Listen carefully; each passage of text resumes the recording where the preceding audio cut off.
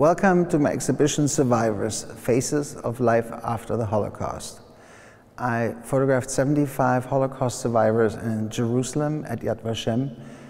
Meeting and photographing these people was the most emotionally challenging project I've done so far in my career as a photographer. Unfortunately, there's still an important story to tell. To listen to these horrific and disturbing stories is as important today as it was after the war. Anti-Semitism is coming back strong all around the world. It has been around for hundreds of years. One would think that after the Second World War it would change, but it hasn't changed, unfortunately. It is, I think, an important lesson for all of us, not only for the Jewish community, but for the rest of the world, to learn from this genocide. And the stories that these survivors tell can be translated to other horrific crimes that have taken place around the world. Meeting these people is really history coming to life. The stories that I learned and heard about in high school all of a sudden becoming personal. You put a face to these stories. You meet people that have gone through the things that you heard about. And I hope with this exhibition I will keep the memory in these stories alive. These 75 people represent a very small fraction of people that survived the Holocaust. They're also here placeholders for the 6 million that didn't survive. I hope there is something to be learned. I grew up in the 80s in Germany, and we learned so much about the Holocaust. We talked about it in English classes, in history classes, in German classes, and we would look at these pictures of these Holocaust survivors, pictures of concentration camps.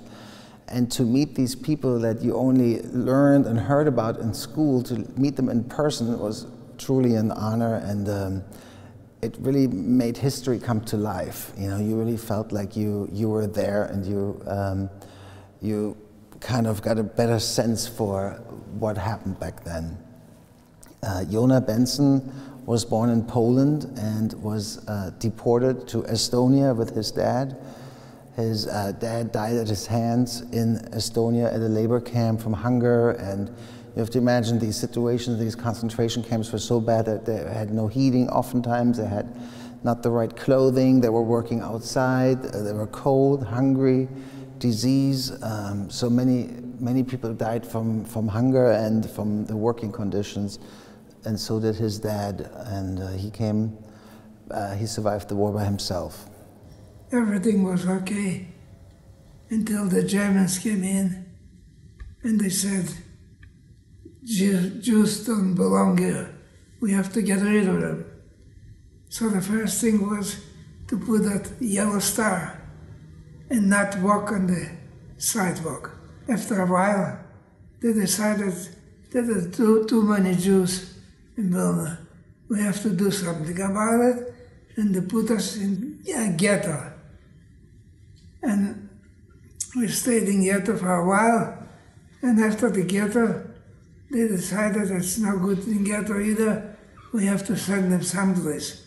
So they sent me out to Estonia for a labor camp, me and my father. Thank God, March 10, 1945, the Russians came and liberated us, got it out, and I could walk wherever we wanted to. My father died on my hands in Estonia from hunger, from work, and he died there. And I remained alone. And that's my story. Unfortunately, it wasn't too good a story. But thank God, Baruch Hashem, I'm here. And I can tell you that. That's the main thing.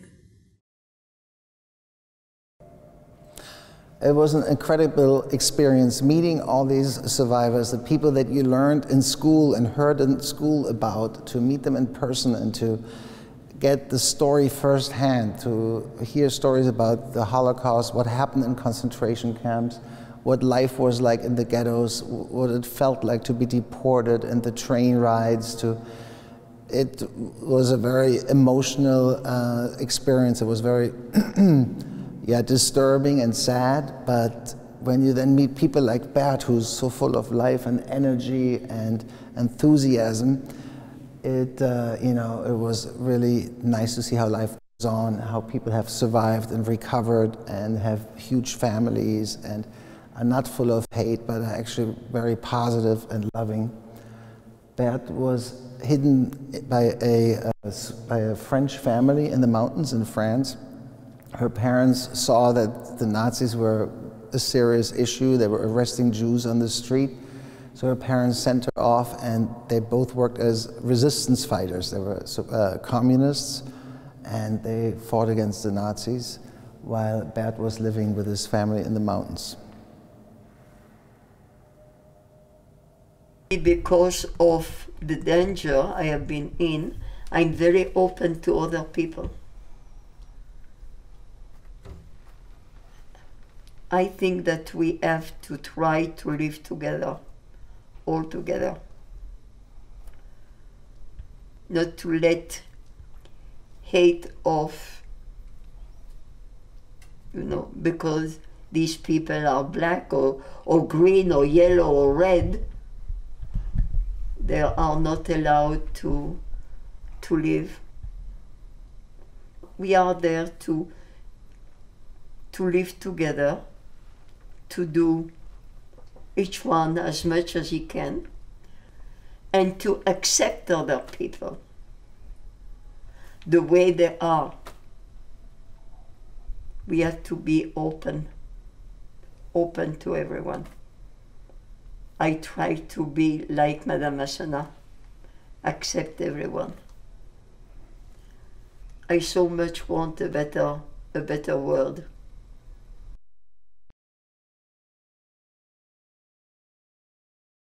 Eva Lavi was on Schindler's List. She survived the war, being basically protected. Oskar Schindler declared he needs a certain amount of workers to work in his factory. So the Nazis gave him prisoners to work in these factories, and Eva was one of them. You can imagine she was only 4 years old, so there weren't many children on that list, only very few. And you might have seen the movie Schindler's List. This is really a movie about her. She was one of those people. They hated the Jews, really, hate. The Jews for them were something between cockroach and rat. So the Nazis say, okay, if we want that the women, that they will work, the small children, out. They will go to the Kinderheim, because if they will be at home, mommy, and this, and they will cry, no. They will work what we want that will work. Not everything they want that will work. But there was Kinderheim, children were together, and there were 2 or 3 women that look after them, and they have toys. My mother, if you tell her Kinderheim, she will be white like this, because she knows everything. She was smart. She have seen that once a week or once in 2 weeks, I don't remember, will come a truck and take the children singing and on the truck, and they went to Auschwitz. That's all. That was the Kinderheim that my mother say, you will not go to Kinderheim.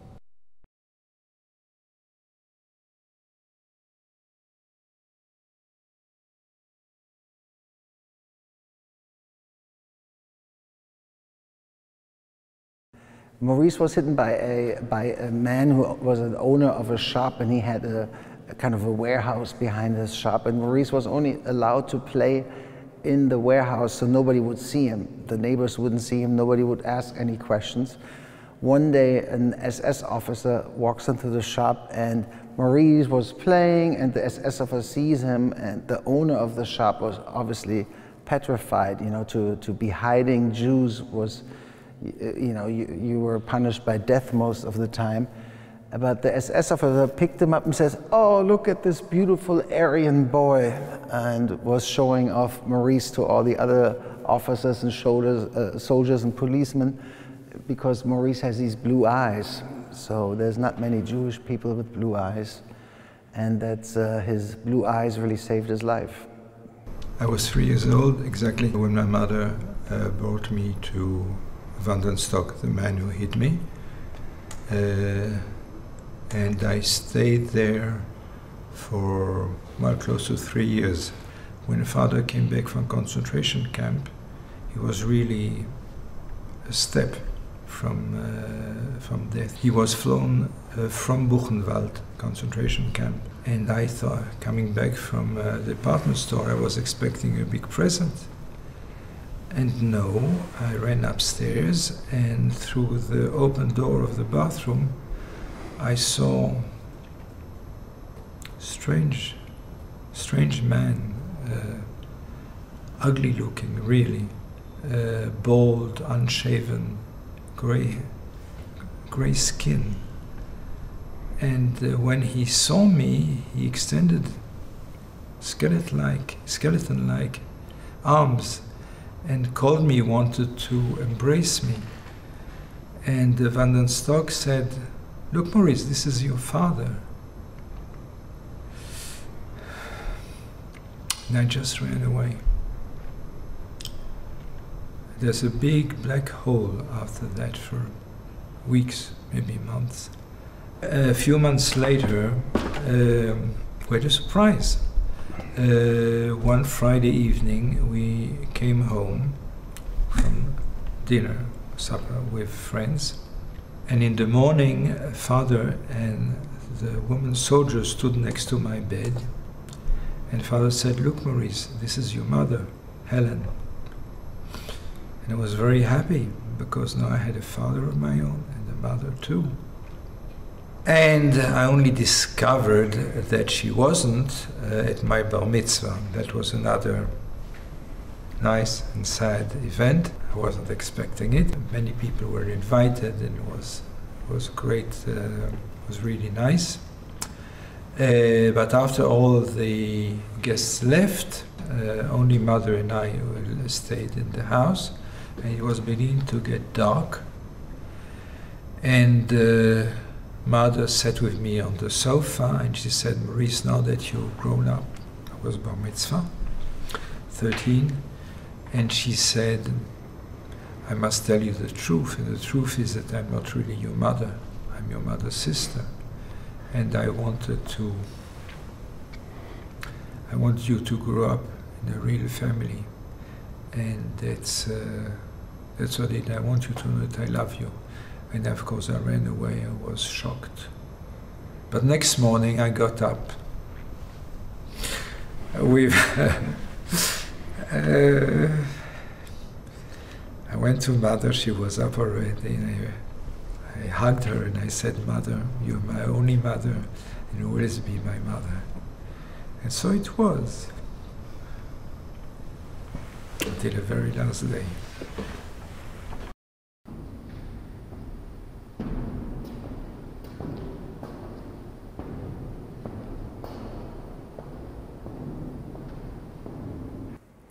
Eli is quite the fighter. He actually fought in the resistance, in the Jewish resistance in France.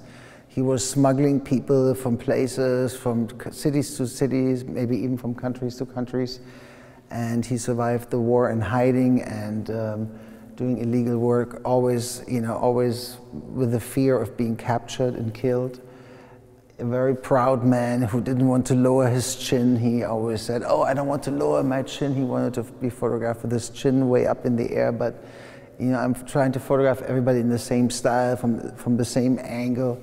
So I had to talk him into lowering his chin. A little bit more serious, just relax, serious. Too serious? Not too serious. I'm not good at being too serious.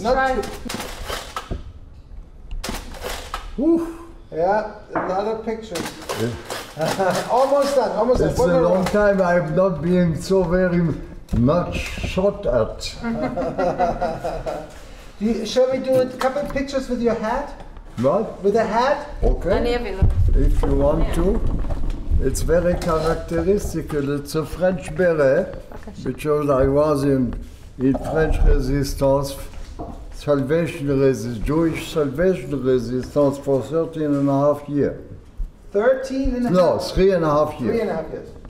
It was long enough. Yeah. Should we do the video with the hat or without? The shoe are costing Little bit a of lot video. of ammunition. Yes. Shooting 100 times. That you do not let me smile is very Not nice. troublesome. I'm accustomed to take everything with a smile. But the subject matter is pretty serious. Okay, well, Okay. that I'm smiling is not making it less serious.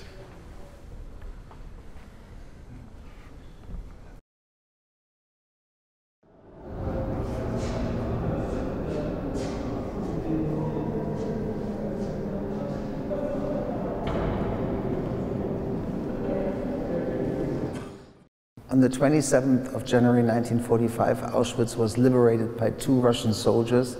The Russians had some heavy fights outside of Auschwitz, and they didn't really quite know what they were going to find. They pretty much by accident found Auschwitz-Birkenau.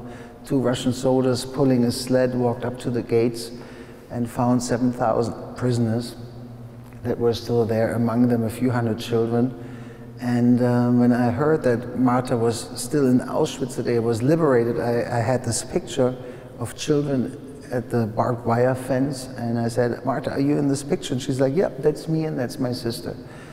That's when, you know, when you take a deep breath and history becomes personal, history comes to life, and it was shocking to find out. Imagine, I have a smaller sister, a younger sister, Ruth and Renata. They were born 41 and 42. And imagine taking a child that age, such a young child, and just handing the child over to a total stranger. For all you knew, they would murder them, because that's the way we were saved. And we were sent all over Czechoslovakia in hiding. I was lagging behind, and my sister waited for me, which she wasn't supposed to do, and that's how we were caught and sent to Auschwitz-Birkenau. We were caught on my birthday on the 10th of October, and went straight to Auschwitz-Birkenau. Yeah, we were liberated, 27th of January, 45. Sounds like little time in Auschwitz, but believe me, every minute was like a lifetime. Gad was maybe the funniest person out of all these 75. He is also a photographer, and he took great interest in my work and how I was taking pictures and made little jokes about my camera. He is from Tunisia, and it really opened my eyes to learn that the Nazis had the primary goal was to kill Jews all over the world, not just in Europe, but even they put him as a child in a camp in Tunisia. Another woman here, she lived in Indonesia and was arrested by the Japanese and put in a camp in Indonesia. So it really brings a point across that the Nazis wanted to kill all the Jews around the world, not just in Europe. הדורות הבאים אני אומר לכל ניצול שואה שעדיין נשאר בחיים ומסוגל לספר או לכתוב, שיספר ושיכתוב למען הדורות הבאים, כי זה אחד מהדברים הכי חשובים.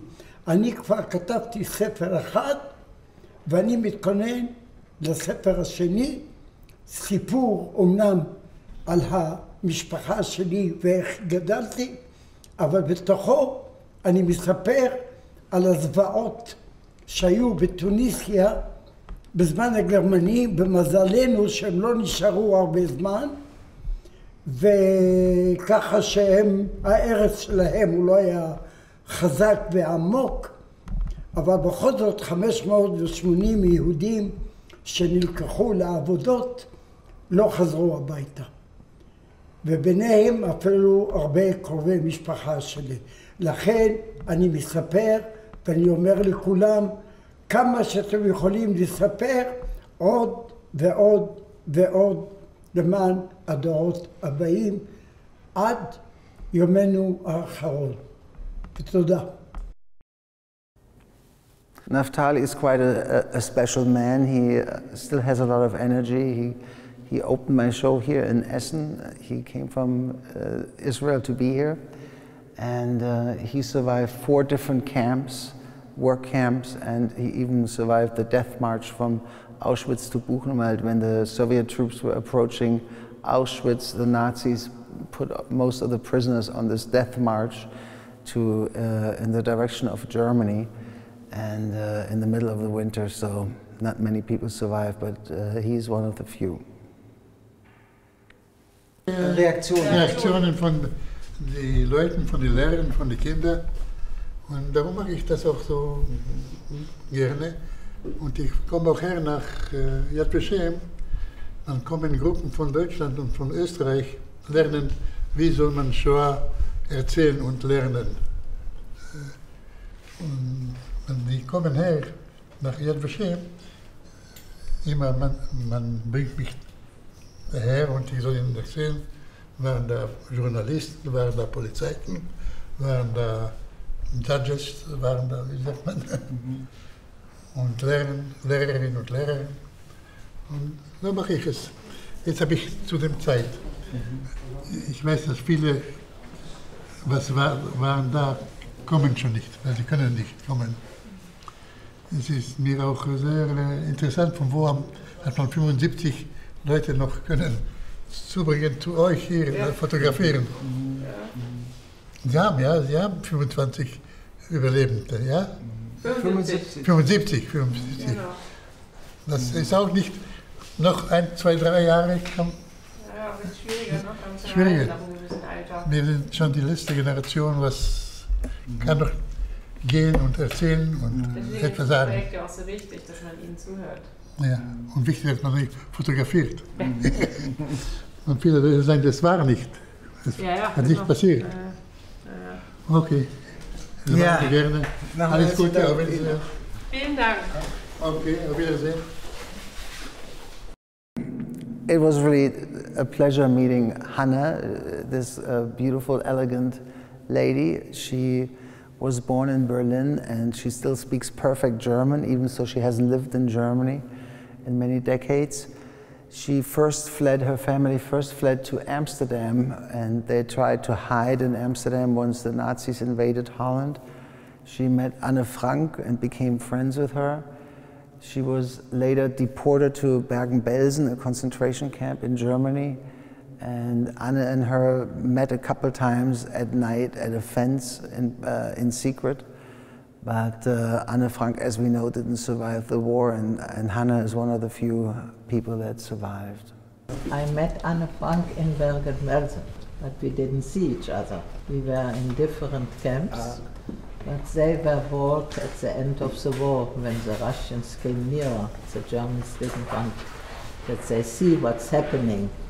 And they emptied the whole Poland from Jewish people and brought them into Germany in camps. And Anne came to Bergen-Belsen, where I was already, because we had some papers, and so we were in Bergen-Belsen to be exchanged, but it didn't come so far.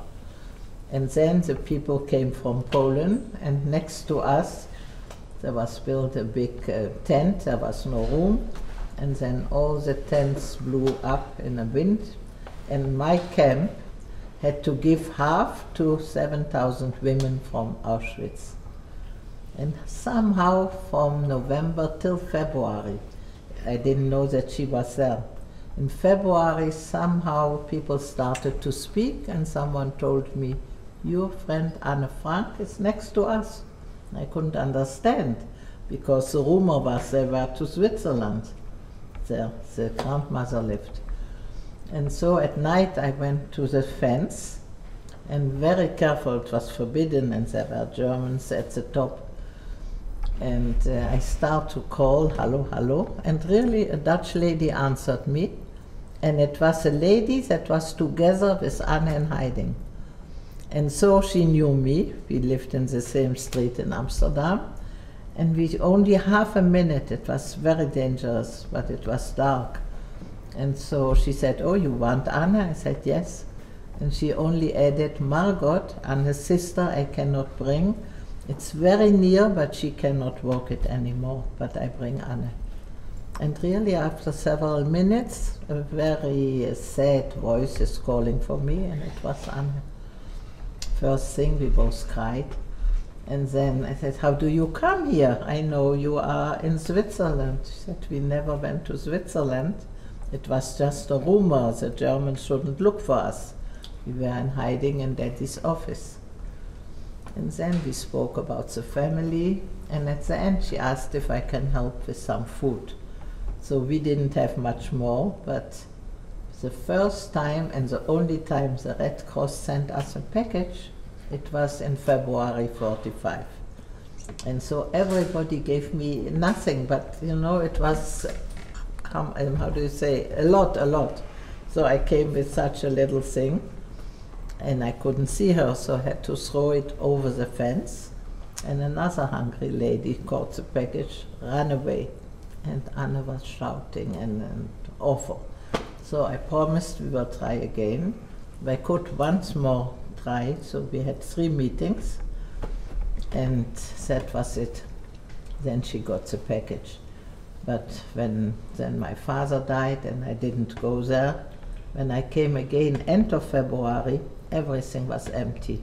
They were brought in Bergen-Belsen to another place, and I didn't know what happened to her anymore, till I came back to Holland. Then her father was already back, and the first meeting we had, he didn't know that Anne will not come back. But later he heard from the Red Cross that they died, both girls and his wife. The wife still in Auschwitz and the girls in Bergen-Belsen. Tja, and he made this Anne Frank house in Amsterdam, and they do very good work.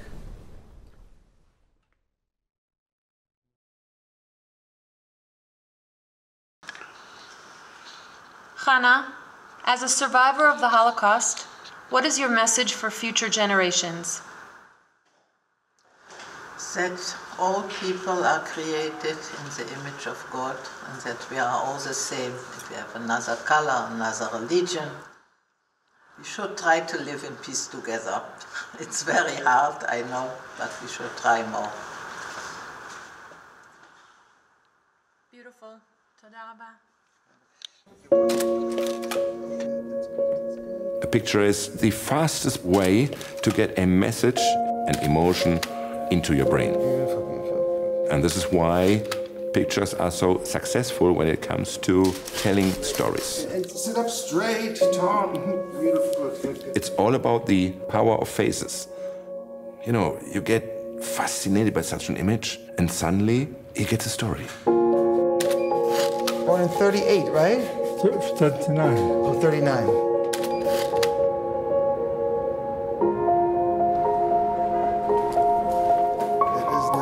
Most of my jobs are for magazines. I'm an editorial photographer photographing famous people, athletes, musicians, actors. Besides these assigned jobs, I find personal projects that are meaningful to me. Let's do this.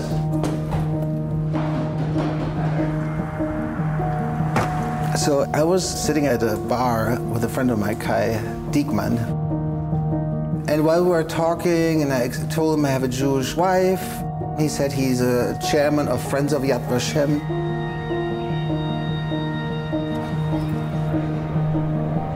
We came up with this idea right then and there to photograph 75 Holocaust survivors. Next year marks 75 years of the liberation of Auschwitz.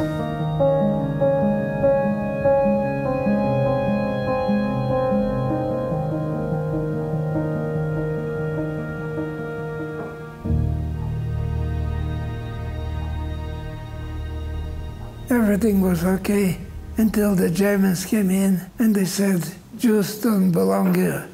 You want eyes right here? You're doing great. You're so straight. So they sent me out to Estonia for a labor camp, me and my father.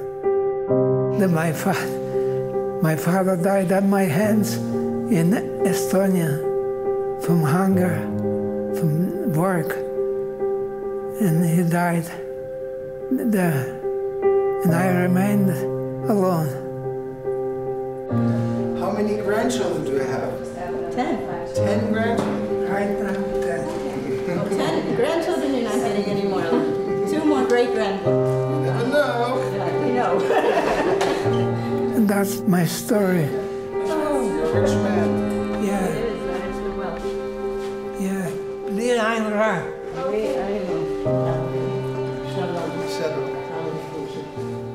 Wer macht Ihnen Ihre Frisur? Ich habe gute Frage. Ich habe das seit 30 Jahren. Aber jetzt werden die Haare ein bisschen dünn. Bald muss ich sie alle abschneiden.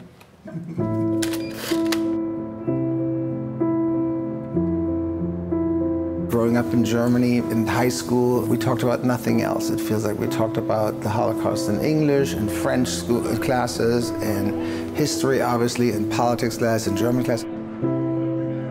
We grew up with this incredible sense of guilt and really shock and questioning one's identity. How come that the people from my country have been able to commit these horrendous crimes?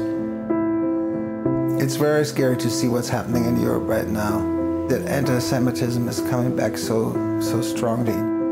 You know, I feel more responsible than ever to make sure something like this can never happen again and to fight anti-Semitism wherever I see it.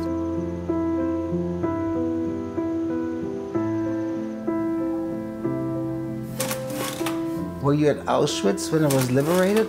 Yeah. Wow. We were, my sister and I was with my 13-year-old sister, and we were in Mengeles barracks. He was beyond description, a monster. Will you guys give me that picture out of my the newspaper? You're not in this picture, right? Yes, we are. You are? That's my sister Eva. Oh my gosh. And that's me. We were 10 and 13-year-olds. I remember seeing a woman, and she had a little child next to her. And these 2 guards were laughing. The next thing we saw, they went to the woman, pulled the child away from her, put the child on the floor, grabbed one arm and the opposite leg, put his boot on the child's stomach and pulled the child apart, literally apart. That's the sort of thing that was going on all the time. And somehow we survived. It was pure luck, really.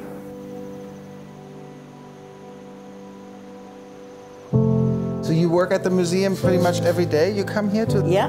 Every day? Every day. Wow. You have a lot of energy. I don't intend to lose any day of my life. Come, Ken. Okay, where are you from? I'm Israel. I'm Israel. 1941, Germans were arresting Jews on the street.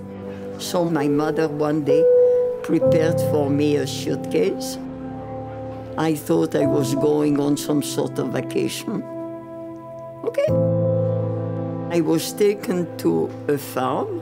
In that farm, I met a lady called Madame Massona. I was 9 years old. We had the food, we were safe. I got my own room. There were 3 children. There was a son, Marcel. And I can tell you that he has been my big brother for the next 70 years. I can only thank Madame Massona with all my heart. Because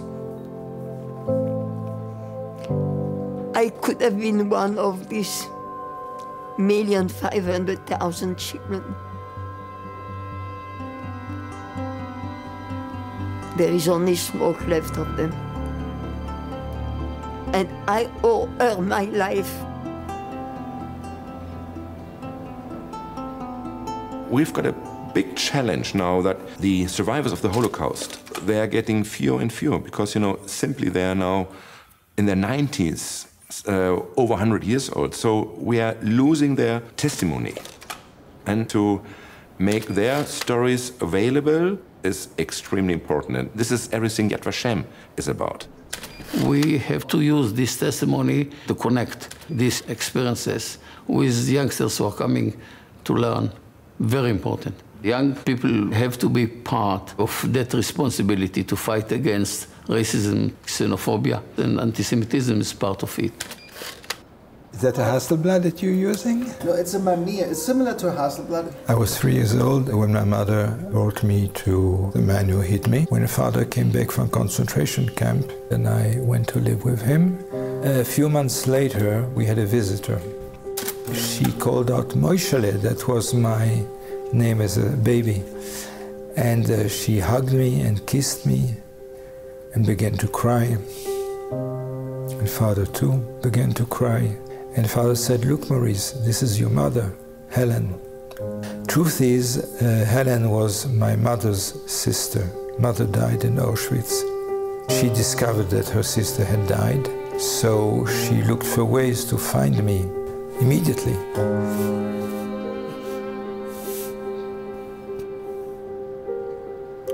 To find a sister's son. She was my only mother and will always be my mother. And so it was.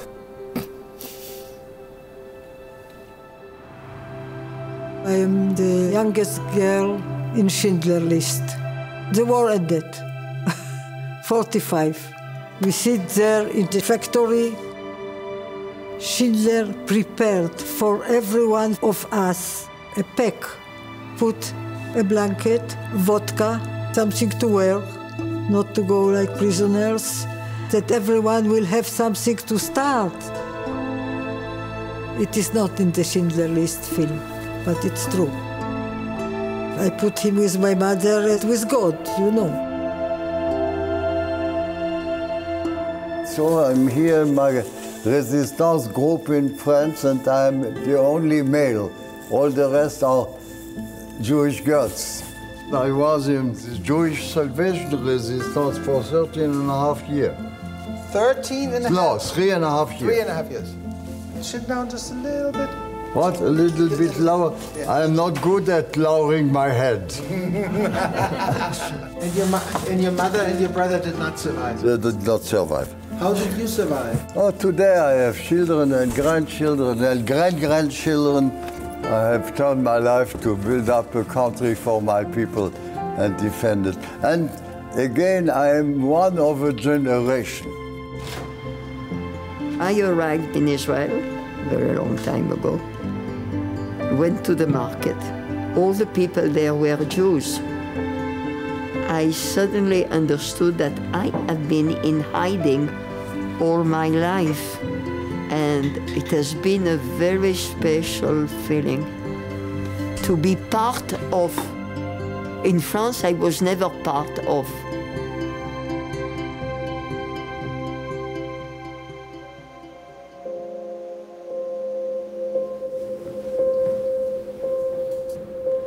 My son is a PhD in microbiology, and I always say that from the ashes of Auschwitz, maybe my son will find a solution of this terrible sickness called cancer. So 4 kids. I have 4 kids. Great. 22 grandchildren. 22. Mazal bebracha. She wishes you a lot of luck. Thank you. Shalom, shalom, shalom, shalom, shalom. You turn it into a pleasure. Thank you very well. Shalom.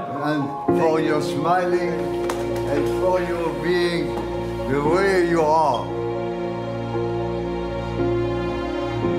I do think you have a responsibility for your history. If everybody looked at their own history and tried to learn from their own history and try to use that knowledge to better themselves, to better society, I think that's what will bring us all as humans forward.